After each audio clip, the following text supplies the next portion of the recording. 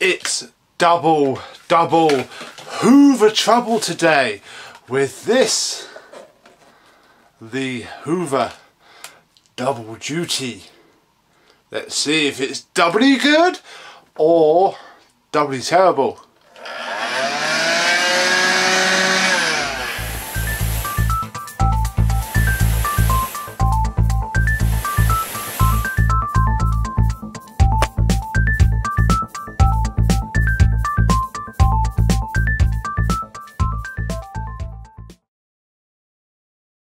Yes, hello my vacuum cleaner chums, how are you today? Do you like what I found for a tenner on Shpock the other day? So Hoover Double Duty Handheld Wet and Dry Vacuum Cleaner, model S1103 from, in theory, May 1993, oh, I can't shake my hands.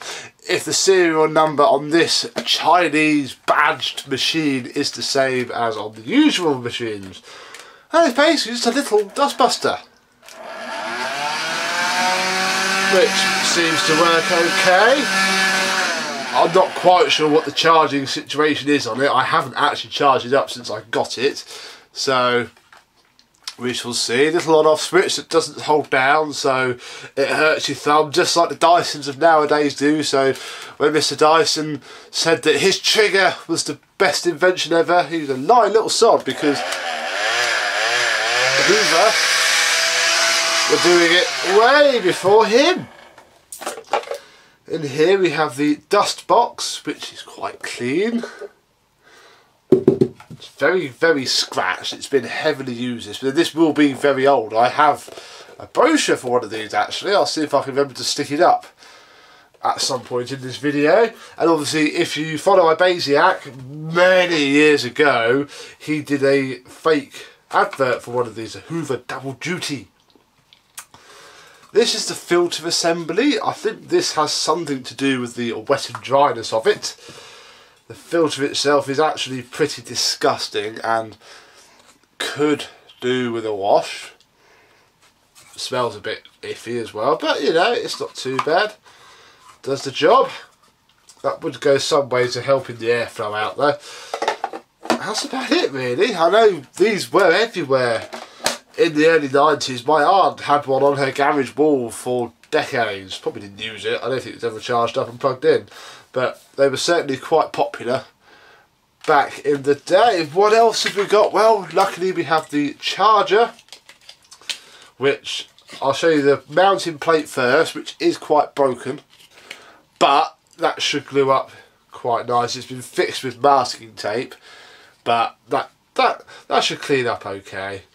Nothing a bit of Q-bond won't fix. And then we actually have the charger itself, which is, oddly enough, is branded Hoover. So, unlike today, where you just get any old rubbish Chinese power pack included in your cheap vacuum cleaner. Look, oh wow, look, I can even pull the tape off for you, live on film. So there we go, that's very tiny now. So yeah, unlike today, where you get an unbranded crappy power supply, you got a Hoover crappy branded power supply made in Taiwan, for use with Hoover 300 series cleaners, and you can just plug it in like so. I don't think you can run it from it. I'd imagine you still run the battery down, or, and this is how it came to me, you push the plug into there and feed it through, and then obviously if that was on the wall you would put the vacuum like that into. It's probably how I'll keep it for now, just to store it until I get round to doing something with it. But I thought it was worth a laugh for tenner. Bit of Hoover history. Don't see many of these.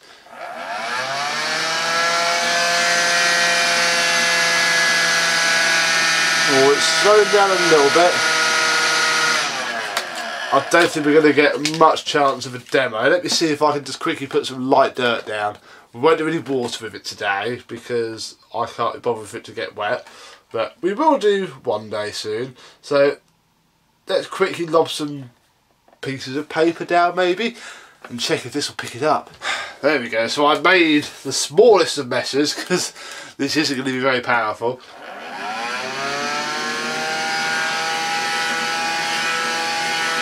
I think I clogged it with newspaper. That's possibly my fault. I think I sucked too much up in one go. Yeah, not even. Come on. I think that's dead. I think. I don't think the battery. I think I probably should have charged it up before this demo, but I wanted it to see you. I wanted to show you it as it was.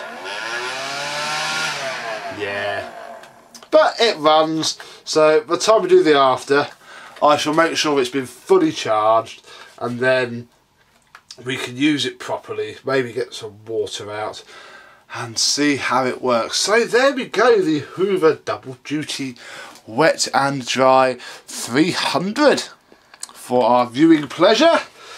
I shall put that on there. I might stick it on charge now. I might let Mum use it for a bit.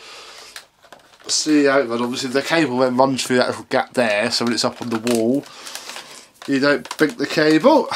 Marvellous. There we go. So, thank you very much. I wonder how long it would take for it to die.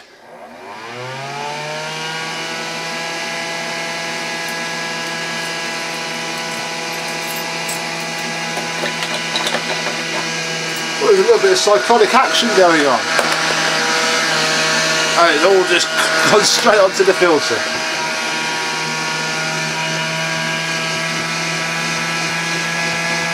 I think. Oh, you don't have to lift your finger off very far, do you?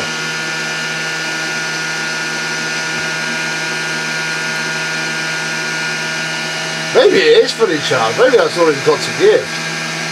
I'd imagine the disgusting filter is probably impeding quite a lot of airflow as well.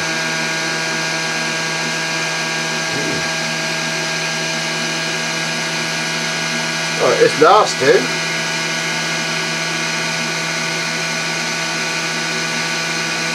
Let me pause for a second and come back when it dies.